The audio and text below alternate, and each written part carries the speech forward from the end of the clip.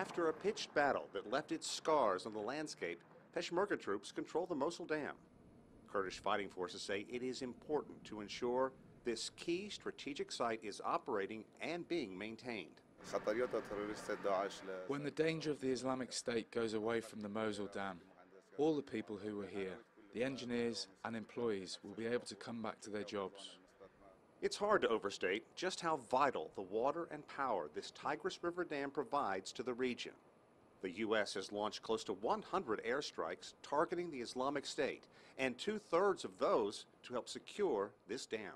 The military fight for control of this dam may be over, but the battle to maintain it, in many ways, is just beginning. By any standards, the Mosul Dam is a poorly constructed facility. The U.S. Army Corps of Engineers goes so far as to call it the most dangerous dam in the world. Faisal Daham, a professor of dams and water at Erbil Salahuddin University, understands the problem better than most. I was worried because if any damage to this dam, many cities of Iraq will be damaged because of flooding.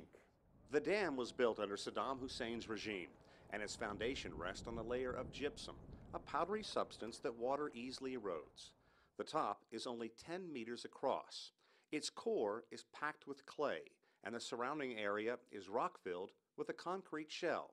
The problem is the gypsum at the base is being eaten away by seepage that comes with all dams. But all dams aren't built on gypsum. To keep those leaks from threatening the integrity of the dam, engineers have to constantly plug the leaks using a grouting mixture. This seepage was controlled by adding cement mixture as a grouting process.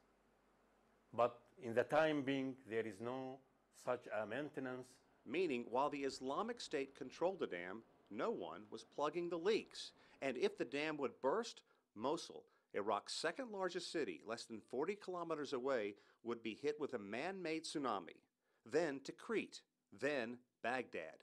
Hundreds of thousands of lives could be lost. This dam is very important. The protection of this dam is very important because so many cities lies on the Tigris River.